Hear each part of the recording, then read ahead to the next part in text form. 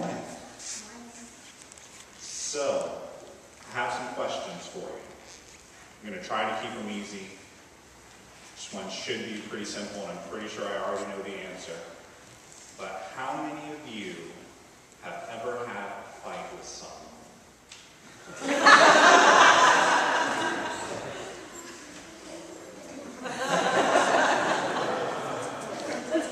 That's what I thought. So, yeah. So if you have a fight with someone, it makes you kind of sad, doesn't it? What do you think you should do when you're having an argument, when something's going wrong with some of your friendships? What do you think you're supposed to do? Anyone? Do you think you're supposed to be mean and say, well, that's so-and-so. I don't like them. When they're ready to apologize, they can apologize, but until then, I don't want to talk to them. Is that what you should do? No answers. Nothing. Wow. Oh, you got an answer? Still be nice to them. Still be nice to them and talk to them? Okay, that's a good answer, yeah. Do you have an answer?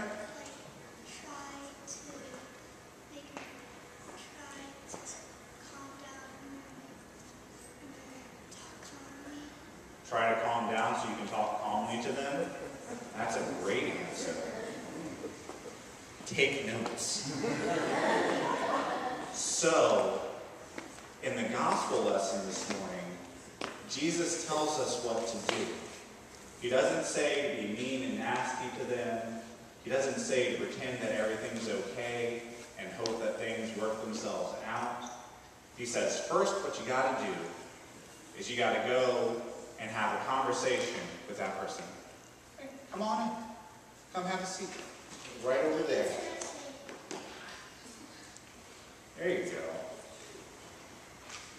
So he says, go and talk to that person one-on-one. Don't involve anyone else, just you and that person.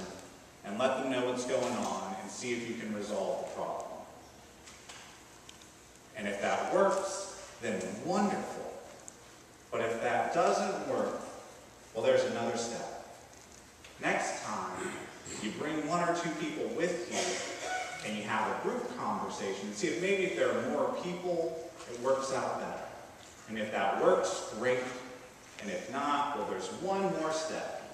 You bring a whole bunch of people in and have a conversation that way. And then what do you think Jesus said to do if that doesn't work?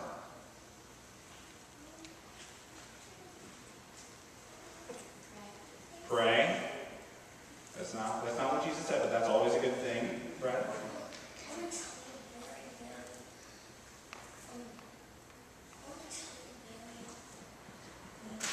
I'm going to tell you a story about it was so one day we were building a Lego hospital out of spare Legos, not from instructions, and then someone found a bowl and she wanted it to use for donations and found what she called a gold coin and then a crunk. The back had bammed right. I know, but hey. This is bringing the church into the conflict. So, broke the back head right into the white tile of the playroom. And after a few days, Joanne told us that it was actually a tiny circle battery. And told us that, but I really wanted to use it as a gold coin. Joanne said, no, I cannot let you play with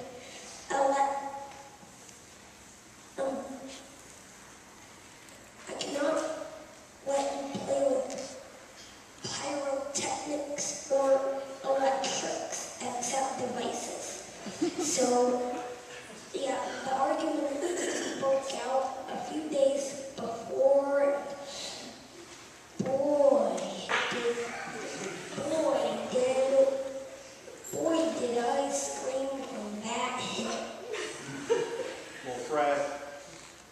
Did you resolve the conflict? Are you and Matilda friends again? Are you able to be with each other and be friendly towards one another? You're working on it? Good.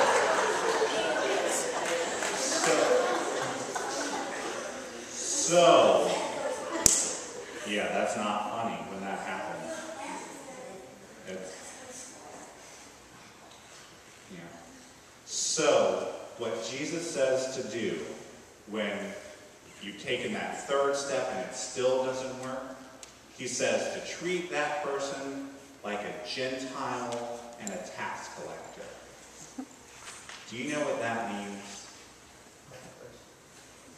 Well, back then, Gentiles and tax collectors were the people that nobody liked. They were the outcasts. They were the people that no one wanted to be around. Does that sound like a very Jesus thing to do, to treat someone like an outcast? No, it doesn't. So why do you think Jesus would say that? Let me ask it a different way. Who did Jesus spend a lot of his time ministering to in his time here? The outcasts. He ministered to the Gentiles, the tax collectors, the people who were on the fringes of society.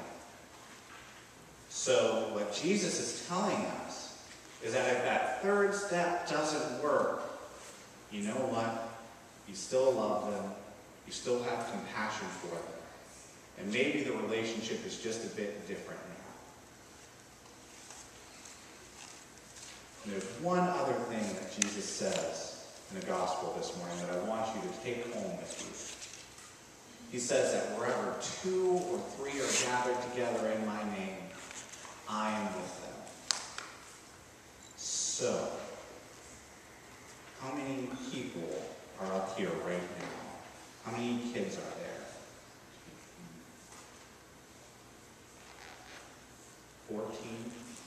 14? 15?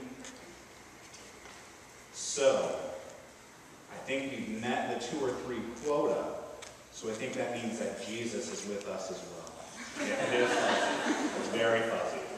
Not so much in this area. So, oh, don't go just yet. There's a little more. I promise I'm almost done. Promise.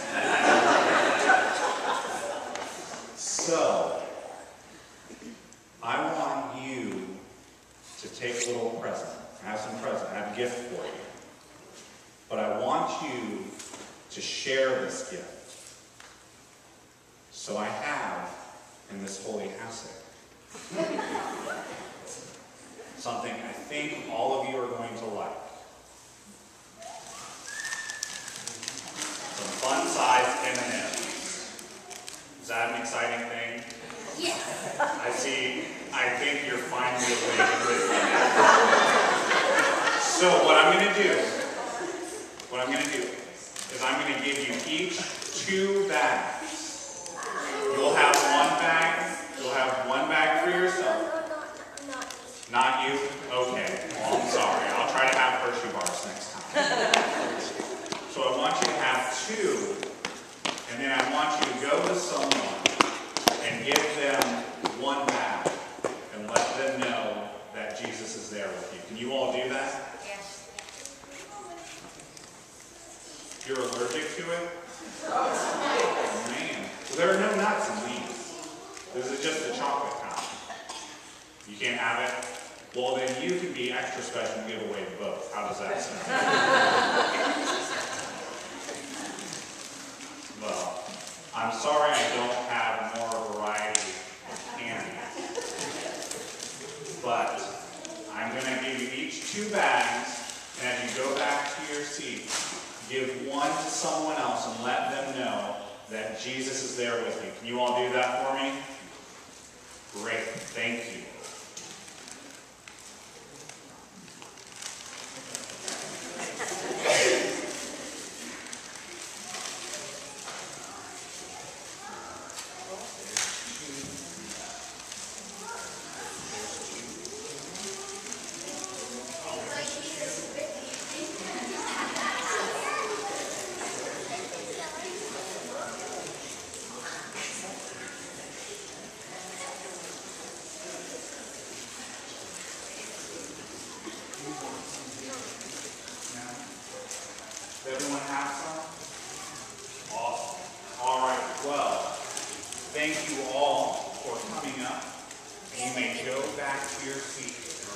give one, throw it away to someone, let them know that Jesus is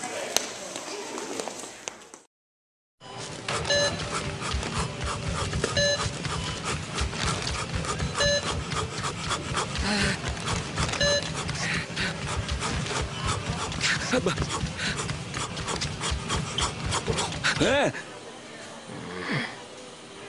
Do you need some help? M&ms. Have them at your Super Bowl party. Hey, look, we're on the guest list. That's the menu.